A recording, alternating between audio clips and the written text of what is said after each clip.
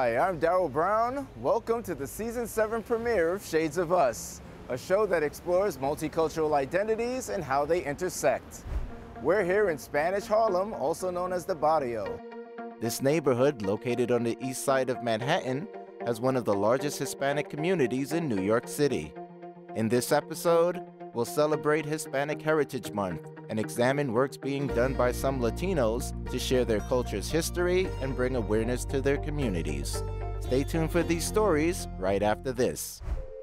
According to a 2022 Pew Research Center survey, the Hispanic population made up nearly 20% of people in the United States. This number is up from 16% in 2010 and just 5% in 1970. Hispanics and Latinos are not a monolith, and studies devoted to these groups are crucial to understanding the complexities of all the cultures represented within. This is the mission of the Latin American and Latino Studies program at the City College of New York.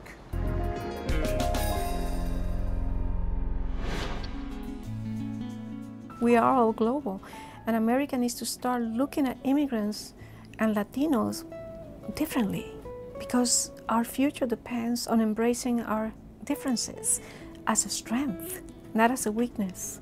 My name is Norma Fuentes Mayorga. I'm an associate professor at the Colin Powell School, Division of Social Sciences, professor in sociology, and also an affiliate faculty in Latin American and Latino Studies. And I have been directing the program for the past 3 years, a Latin American and Latino Studies program, right? And courses focused on Latin America and Latino studies in the US. It's important given the tremendous shifts in the demographics of this country. We are the second largest group next to whites. We are the largest minority, ethnic minority. Believe it or not, most of my students don't know their own history. They don't know why they're categorized as Hispanics and why it's cooler to call yourself Latinx. We are Hispanic because this is a category used in the 1980s by the Bureau, by the people who categorize us, just to try to homogenize us, right? To make us all under one umbrella, an identity category, an umbrella. But the Hispanic label means just that you originate and are descendant of Spanish language and culture. But Spain conquered Latin America 500 years ago, right? And there are regions of Latin America, indigenous especially, in the Andes, that never adapted Spanish. They speak their own indigenous native languages. So we need better categories. The second category that evolved in the 90s is mostly from academics and Latino politicians is the term Latino, just to point our heritage from a larger continent, right, of Latin America. My students, many of them, especially in the East Coast, don't know what Chicano category means. It means people that are autochthonous from the Southwest that used to belong to Spain much before the Dutch came. Spain had conquered most of the Southwest, Arizona, California, Texas, San Diego, and the original autochthonous Native Americans were in those regions when Spain came and took over and imposed their culture and their religion on them. And then the English came and fought with Mexico and took over half of the Mexican territory in the mid-1880s. And then we started calling Mexicans foreigners. And we forgot also about the people that were there much before the Europeans came, which are the Chicanos. And I also tell my students that they are the global citizen, that City College has 165 different ethnic groups, according to Michelle Obama's convocation when she came to our commencement. And that means that at least half of them understand another culture, another language. What binds us is this history of migration and a history of living as colonized others, and mostly living as diasporic. I think if we treat all Hispanic as same, then we forget to see the different levels, as they say now, intersectional inequality levels that the different groups experience, right? We have Latinos, like Dominicans, who compose the largest Black Latino group in the United States. They experience, besides isolation and segregation, they experience racism, and they don't grow up with the same education that African Americans have grown up with, this history of mobilizing around your identity and realizing that your grandparents were slaves. And yeah, Latin America discriminates and excludes its Black and its indigenous, but does it very implicitly, very quietly. So I think lumping all Latinos and thinking that they're all undocumented, or that they just all came from the boat, or that they all have an accent, therefore they don't have education, or that they're here to take jobs, is neglecting the United States. More than ever during Hispanic Heritage Month is when I am reminded that I am part of a growing majority. When I was at Princeton or I was at Columbia, I always felt something was missing. I didn't know what it was. I'm privileged, my God, to be there, and I have an excellent education and mentors. But my soul was missing something. And when I came here, it wakes up. It makes me feel that I am part, that my education, when I've thought many times of quitting and leaving, because it's hard to work for a public university, my daughter, one of them, tells me, Mommy, it is a city college where they need you most, and where you're going to find the most gratification. And it's true, when I open my classroom and I see all the faces, I feel safe.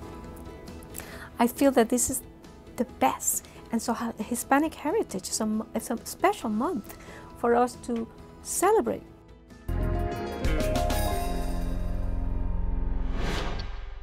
We meet a Latina fashion designer in New York City's garment district, creating her unique line of sustainable women's wear clothing. Since I was little, I wanted to create. Fashion was the place where I found comfort, and I wanted to navigate in what it meant to actually, create and give that to other women. I'm Cindy Castro. I'm a proud Ecuadorian, a fashion designer, and the founder and the director of Cindy Castro New York. My business is located right in the heart of the garment district, right around all the fabric stores. This is an atelier mainly, meaning that we design, develop, and produce here, but we also have a small section that functions as a showroom. I was born and raised in Ecuador, and I left when I was about 18 years old. I am the first one of my family to be here. So when I came here, I did see myself being in a world of opportunities. I was an immigrant, so that is what made it hard. The burden of getting in debt to go to college is huge. I went to school in Chicago, Columbia College. I got my bachelor's of fashion design. When I graduated, no one told me that there weren't jobs in the creative area. There were jobs in merchandising, in sales, retail. Then people, said oh no, for that you have to go to New York. And that summer we were visiting an aunt, and I started applying for internships. And I went to an interview during my vacation, and when we were coming back home to Chicago, they called me and they said, oh, Fashion Week is in a couple of weeks. We want you to start next Monday. So I'm married, and it's just we're both creatives. So we said we have to move to a place where we can both grow.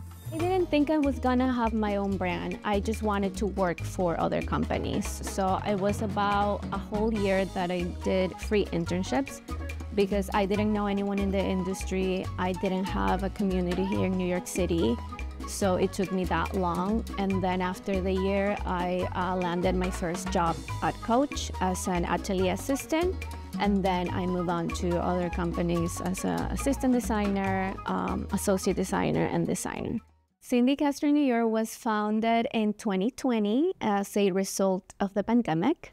Seeing how hurt the garment district was, it made me just shift my mindset into if I wanted to go back into fashion, I wanted it to have a purpose. We are a sustainable, ethical women's clothing line. We are focused on garment workers' rights, manufacturing in New York City, and only working with natural fibers. My brand is committed from the fabrics. We only work with biodegradable fabrics. So all of our fabrics like cotton, linen, silk, they decompose in less than a year. So we are not contributing to a landfill. You'll see also our mood boards. We go into creating this whole dream, or like, where's my woman going? What is she doing? Like, what am I making her dream of, right? And what am I bringing through color, through movement, through draping? My strength is my draping. So I do a lot of it in my dress form. Some sketches start with just the draping and some start by just sketching. I have like about, I don't know, more than 50 sketches because I love the process of seeing how I'm advancing. My line is for everyone, but it has a touch of South American romance. I think it's emotional connection. When I am designing my pieces, is like, who am I honoring? Who am I thinking about this garment that I'm creating? I always think of my mom. She's always in the back of like, just to see her spirit of how a fighter she was for us growing up. And she was always just so well-dressed and giving you this perspective and a joyful appearance. I think that's what I do. What I do is I'm celebrating women's journeys and women's curves. My brand is sold specifically online at cindycastro.com. We are at one retailer, online retailer, and it's just online for now. I want to bring awareness of how everything is done behind the scenes. And I'm taking that very close because the people that made me feel home when I just moved here were the people working in the sample rooms, which the majority are immigrants. So I want to give back, and I want to create a place where they can see themselves growing and not only a job that they're doing for the rest of their lives and where their dreams die. I think seeing that lack of, representation during the years that I was in the industry, seeing the lack of leadership of Latinas, I want people to see us that we can also be at the forefront, that we can also be inspiring, and that we are creatives and that we can be innovative. And that's why my goal is to be one of the first leading Latinas in sustainability.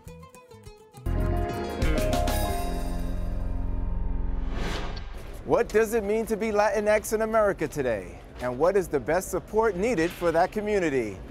This long-standing member of a Brooklyn-based nonprofit discusses his outreach efforts and how his Mexican heritage and CUNY education gave him the tools needed to support his community. Our Latin community is very hardworking. Sometimes they are working 8, 10, 12 hours a day. It becomes really complicated to get home and start applying for a certain service. While if they just come here, they usually get it as soon as probably that day. Hi, my name is Marcelino Martinez, and I'm the finance manager at Mixtec Organization. I'm originally from Mexico City, and I've been living in the US for 18 years. There's always that responsibility of having to decide at a very young age to know exactly what you want to do the rest of your life. So I didn't know what to study, and my mom wanted me to come here, and I eventually did. And I said I was going to stay for a year, and I actually ended up staying a little longer than that. After that, I decided to go to college. I initially went to BMCC, and I took an accounting course that I actually enjoyed it, and I decided to study something related to finance, and then eventually transferred to Baruch. CUNY Becas at the time was providing some scholarships. I was a recipient of that scholarship, and that required us to complete 200 hours at a nonprofit. And because I was very familiar with Mixteca, I decided to do my hours here. I was an intern, and the same time, I wasn't doing anything related to accounting, but I was just participating, and that's how I put my foot in. I actually later joined a cooperative called Ready New York City, which was developed by Democracy at Work Institute. The whole idea was to provide services to nonprofit organizations. I was in the focus group, and they were asking some of members of the focus group some of the services that they would need, and definitely accounting was one of them. Then it goes from interpretation, translation, accounting services, IT services. At that time it was Jose Higuera and Marlene Hernandez from the Mexican Studies Institute at Lehman supported us, and it was a great experience overall. It really exposed me to other cooperatives, and I started to get clients through that. And actually at the launch event, that's when I met the current executive director at Mixteca, and I eventually ended up working at this nonprofit. Mixteca has 4 main cores. That's adult education, immigrant rights, mental health, and health services. In 2000, the Latino community were getting the HIV virus, and there was not that much information available. And I think it was Dr. Rincon who initiated the nonprofit, and through that is that it was offering these outreach services, and it actually made a difference. And then some years later, some other services were incorporated. So right now it's mainly providing services to the Latino community, and not just them, because at this point we see people from different other countries coming to Mixteca and from different boroughs.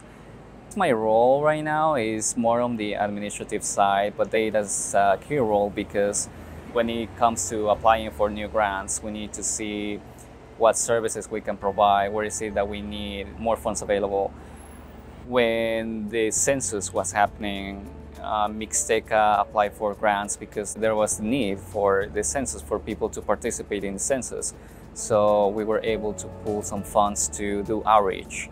Then the pandemic happened, and we applied for to have a food pantry. And so we started to get funds for that.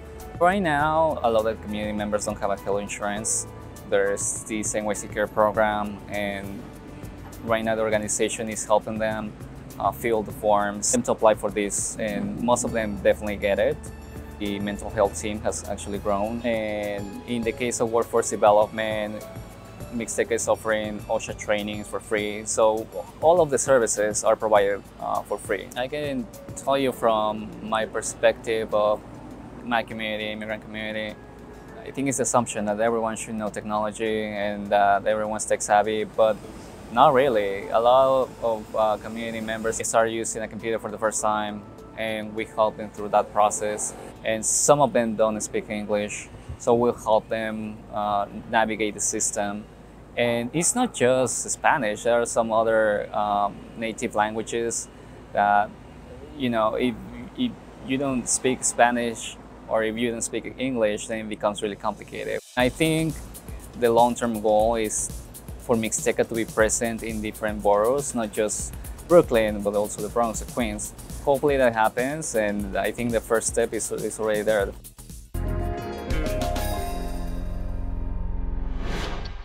Coming from Valencia, Spain, our next guest is proof of how creativity and talent are enhanced by combining experiences from 2 different cultures.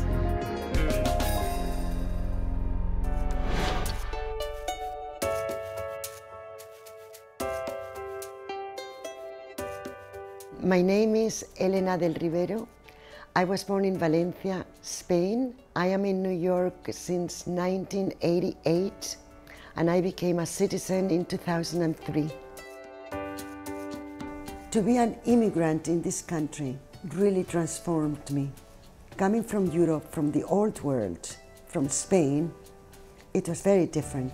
It is true that I was brought up under Franco regime, and I cannot compare it because this country has very good things to welcome creativity, to welcome ideas and the possibility of doing things, always. I'm working with materials that at first sight look unusable. I collect things from the street. People give me things that they don't use anymore. With them, I conform assemblages that I think are important for me and for the art world and for the political scene today, because they deal with the fragility of life and composing works of art out of destruction. That is important for me right now. After 9/11, when my studio was partially destroyed, out of the blue, I didn't know what I was going to do with my life anymore. When I was able to return to the studio 2 months after September 11th, I saw the destruction around me, and it was an important moment. But I knew also at that precise moment that there was something for me to do and to recuperate somehow. With the passage of time, I started different projects around 9/11. All of them conformed the archive of dust. I photographed my destroyed works. Out of them, I made my photo collages. I printed the photographs, and then I literally destroyed them and put them back together again with a stitching.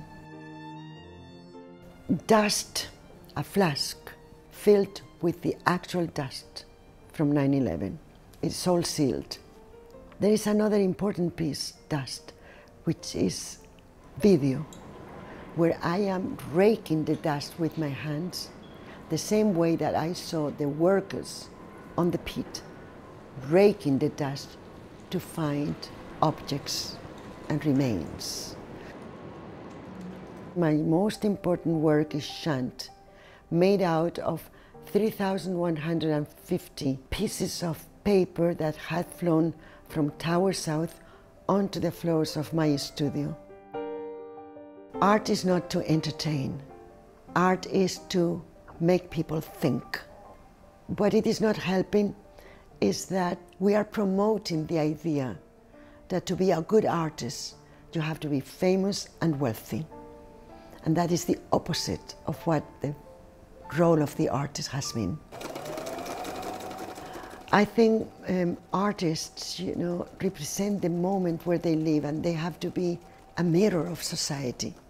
I'm thinking now of Goya, the great Spanish artist that did all the greatest work, that all the bourgeois at that time were buying his work, all the princes, all the duchesses in the world. When he started to depict society, decadent as it was, all the support vanished, having to flee to Bordeaux in the south of France. And there is where he did the most outrageous work, the black paintings. That is to say that the artist has a task in society. The first big project that I did with the dish towels was for the drawing center. They were made on paper. From paper, I went to canvas, and then with acrylics. The dish towels for me are the most humble item in the household. They represent the kitchen, the political place by excellence. Why? Because it is at the kitchen table that we resolve problems concerning the household with our children. On the other hand, the kitchen, which for years was the greed, the prison for women, and at the same time, their liberation. The prison because they had to be in the kitchen. Liberation because there they did what they wanted. It was the only place for them to be free. And I applied for a Guggenheim with my dish towels as flags to commemorate the 100th anniversary of the 19th Amendment to the Constitution that gave the vote to women. I got the Guggenheim, by the way, with my project. And now I'm trying to finish the project. I need 9 more venues because the project was 19th venues for the 19th Amendment. For me, it was a challenge to elevate that humble item in the household to the great art.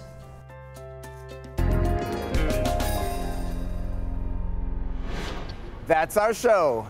If you want to know more about the guests we featured, check out our Instagram page at Shades of Us TV and online at tv.cuny.edu. You can now download the app and watch CUNY TV from wherever you are. I'm Darryl Brown. See you next time on Shades of Us.